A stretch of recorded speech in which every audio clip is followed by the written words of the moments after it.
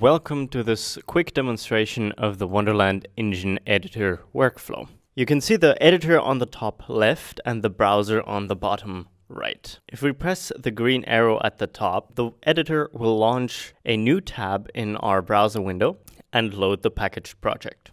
We can see that if we make a change in the editor, like positioning this witch model, and then press the hammer icon to repackage the project, the browser window will be automatically reloaded to reflect the changes in the running game. If we make a change to properties, for example increasing the speed for the W, A, S, and D controls in the runtime, we can again repackage the game and it will automatically reload the browser. We notice that the rat behaves unintentionally. If we slow it down a bit by decreasing the speed on the enemy component and then repackage, we can see that indeed the mouse is running backwards.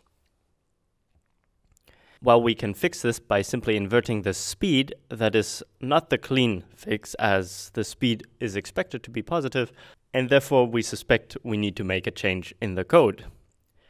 We find the enemy JavaScript component, in this case in the JavaScript folder, and double-click it to open whatever we configured our system to open JavaScript files with. In this case, it's my NeoVim.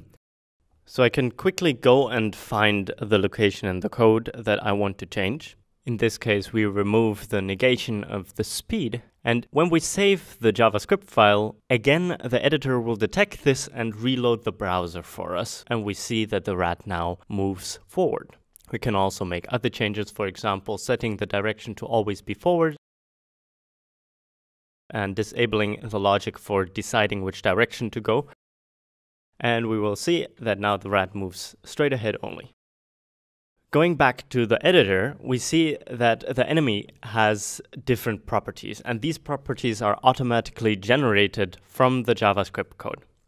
If we add a new property, like an object, and set the type of this property to WLTypeObject, we see that a new dropdown appears where we can select a new object within seconds of saving the JavaScript file. Demonstrating this with another property, float, the float appears almost immediately after saving.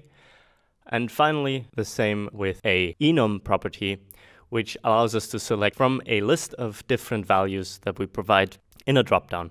We can make the default any one of those values. In this case, we will choose value. And we see that here the dropdown now allows us to select our values.